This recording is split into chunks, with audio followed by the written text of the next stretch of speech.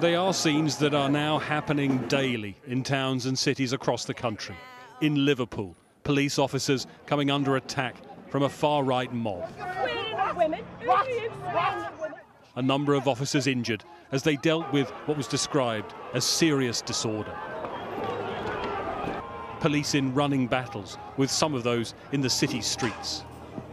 They knew protests were planned, but images show the scale of the crowds. And this just a few miles from Southport, where the attack on children at a dance class seemingly lit the fuse. Similar scenes in Nottingham, bottles thrown as fighting broke out. And in Blackpool, where more fighting broke out in the crowd, their loyalties very clear.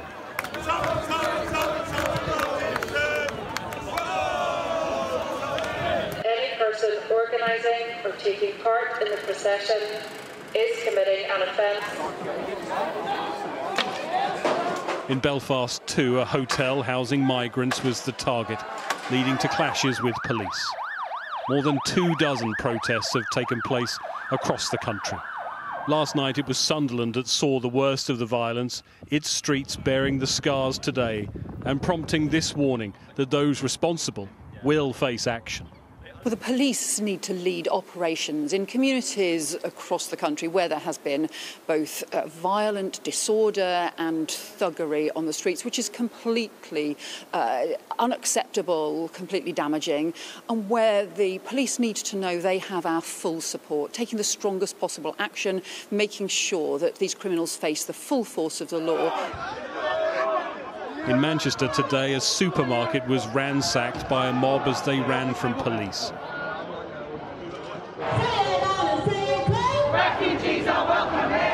But the city also saw one of the many counter-protests today, anti-fascists marching with their message.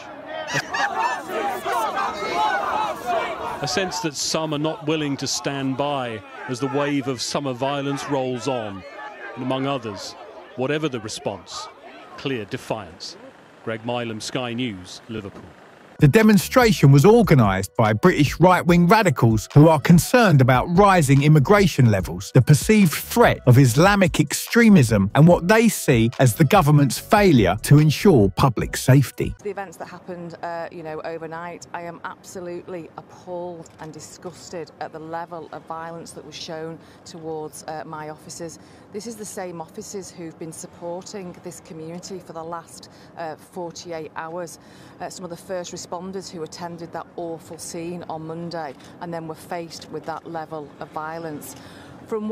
This is not Southport. This is not the communities of Merseyside. This is a close-knit, family-type community who were there at the vigil to share fellowship, show their respect, grieve, speak to each other about those terrible events and just show the families of those little girls how much this has impacted on them.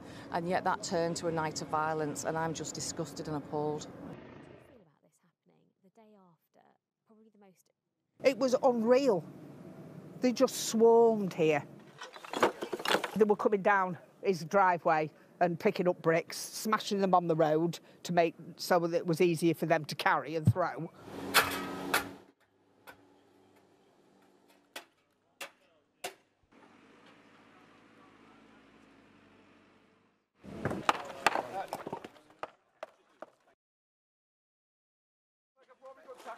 One of the problems also is that they are giving the Muslim a very bad name, and obviously making the focus go away from the grieved family that rightfully we should all be feeling sorry for them and we should support them.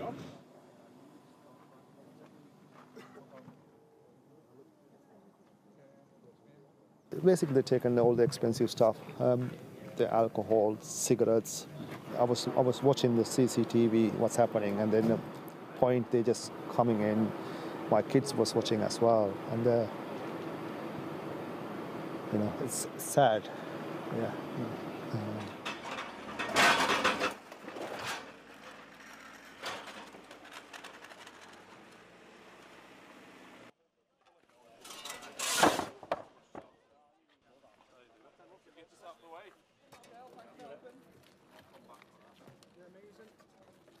Where was you in Leeds? Where was you in Leeds? Get back! Stay back! Get back now! Get back! Get back now! Get back now! Stay back! Get back! Get back! Get back now! Stay back! Get back! Stay back! Stay back now! Get back! Stay back now!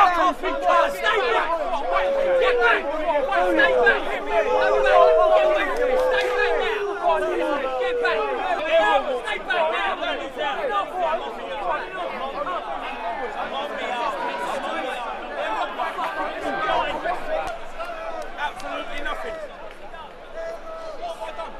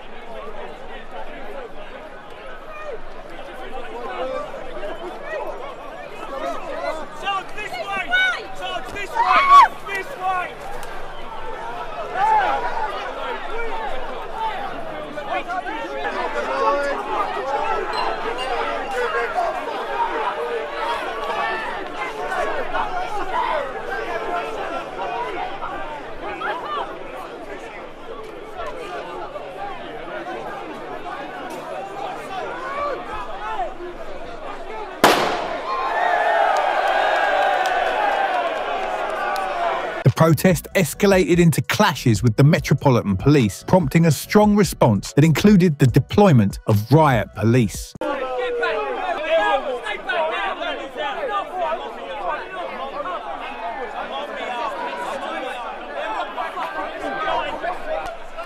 Absolutely nothing.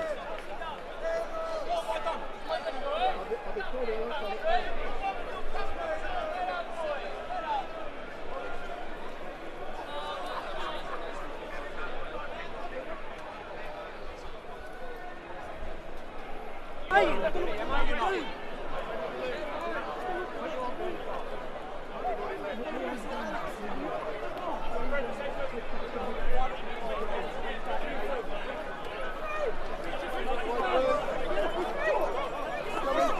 Charge this way!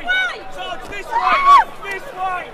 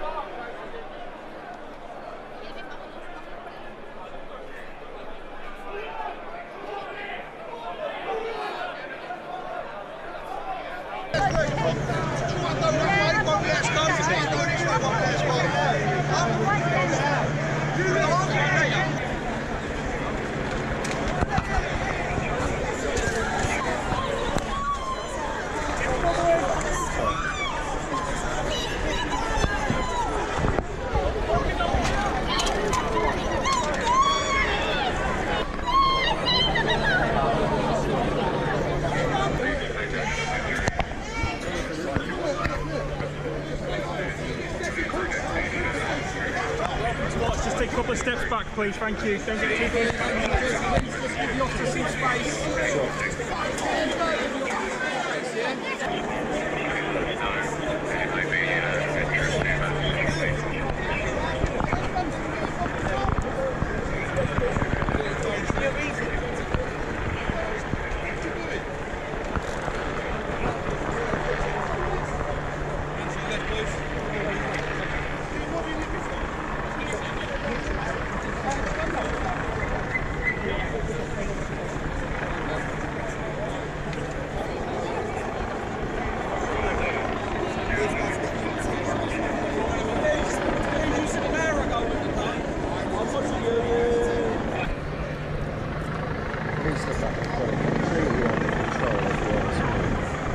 Basically sectioning them into smaller and smaller. This heavy-handed approach has raised eyebrows, especially considering the contrast with the police's handling of other protests, such as those by pro-Palestinian groups or far-left organisations.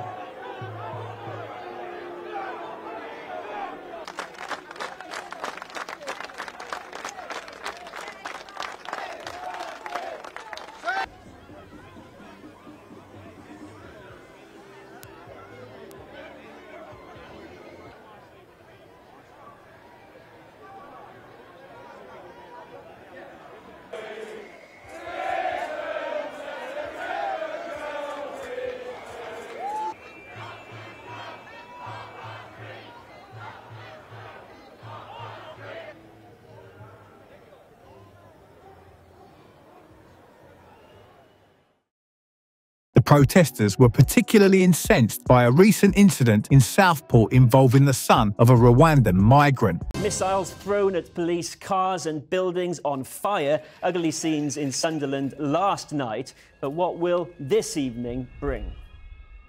Good evening. There is an increased police presence in a number of towns and cities across the country tonight, where far-right protesters have been gathering. In some places, dispersal notices or increased stop-and-search powers are in place to tackle antisocial behaviour, while a number of police officers have been injured in Liverpool and Hull, and there have been incidents this afternoon in Manchester, Stoke, Nottingham and Belfast. Riot police have separated rival far-right and anti-racist protesters who are facing off in a number of cities across the UK. In the last few minutes, police said they had made 4 arrests in Hull, where 3 officers were hurt during clashes. Our reporter Andrew Misra is in Liverpool, where police say they're dealing with serious disorder in the city centre, and a number of officers have been injured there too. Andrew. Kieran, we haven't seen the same level of violence that we saw in Sunderland last night here in Liverpool this afternoon, but there has been serious disorder, as you say. One police officer was even hit in the head by a chair, and a lot of anger we've seen here from rival groups of protesters. There's been a big police presence working really hard to try to contain those 2 groups. It has settled down a little bit now, and you can probably see behind me that there are still sirens. The police are still here, and there's a helicopter, police helicopter, still whirring above us. And at the same time as things felt like they were kicking off here, if you looked on social media, we're seeing very similar scenes of rival protesters around the country. We are expecting a statement from the Home Secretary about all of this any minute now, but what doesn't seem to have helped is that the weather has been very warm today, and that seems to have created a pretty febrile atmosphere. That is disgusting! The weekend, but no end to the disorder, chaos. The lack of transparency surrounding this incident has fueled public anger and mistrust, creating fertile ground for anti-immigration sentiment.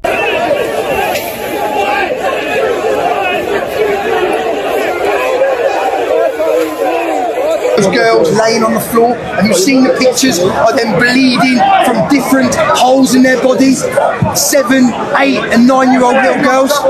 That's enough for me. That brings me out on the street, and I'll stay on the streets until something changes. That's it. A wave of unrest erupted in the heart of London Downing Street yesterday as British Patriots took to Downing Street to voice their concerns over rising immigration levels, insecurity and the spread of Islamic extremism in Britain, and the perceived failure of authorities to address public safety concerns.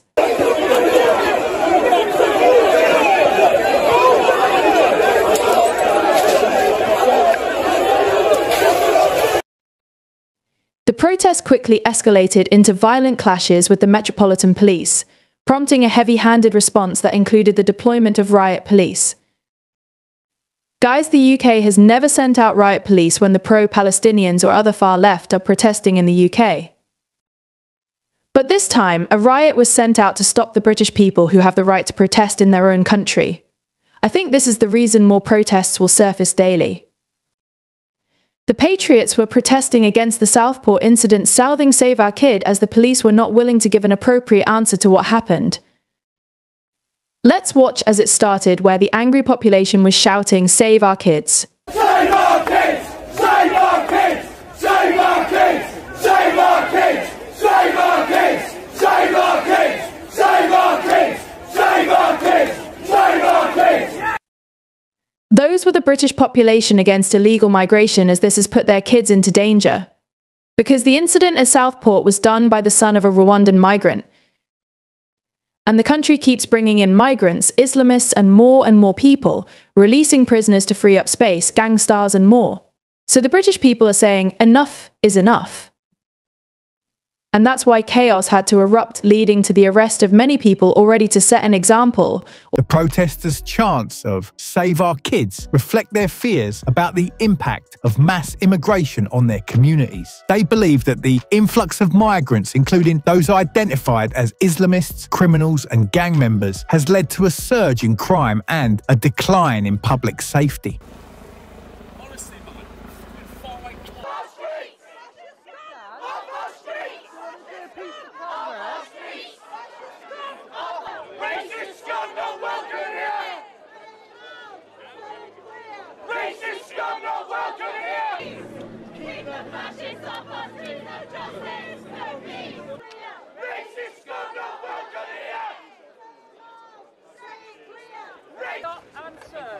Officers have now identified themselves over station leader. Yellow flag, yeah?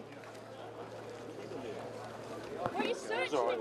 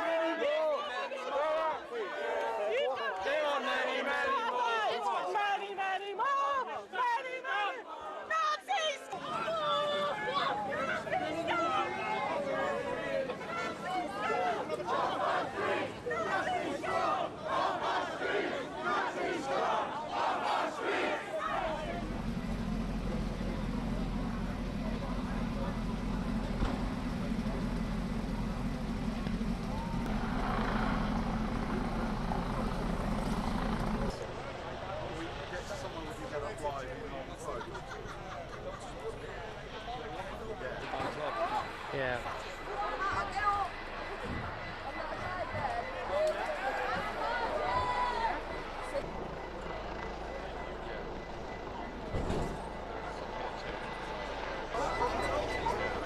Not getting a better view than this.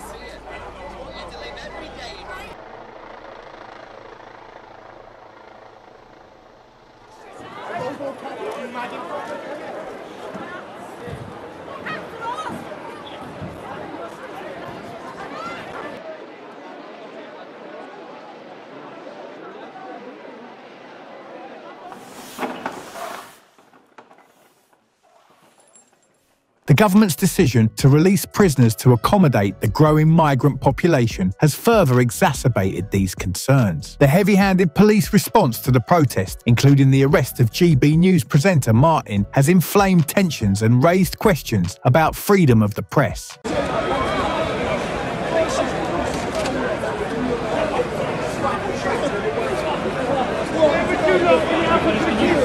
What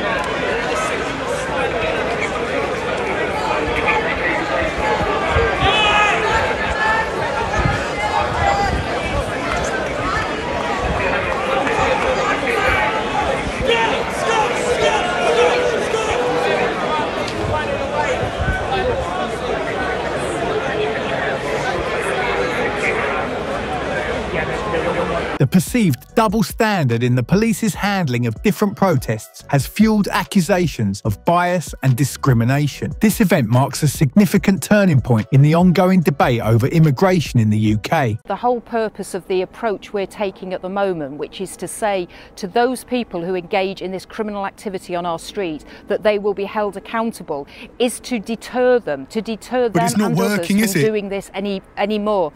It's not working, is it? Because we had a situation where there was a meeting with the police chiefs. We then had the press conference, and since then we've had riots and disorder in 9 cities up and down the country. Respectfully, I completely see where you're coming from, but it's not working, is it? Well, can I just say, this has all happened in the last few days. So we need to now take stock over the next day or so. We need to see what happens today.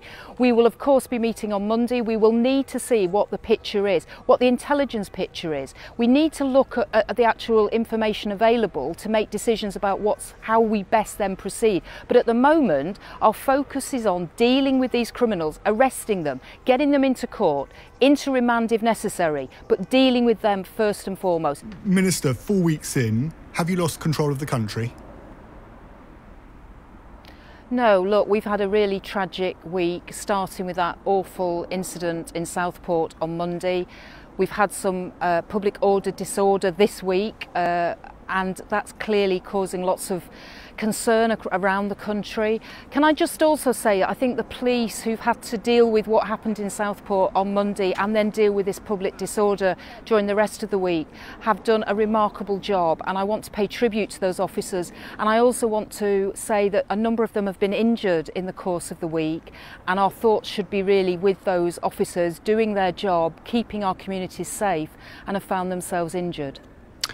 Is it time? What's the government going to do?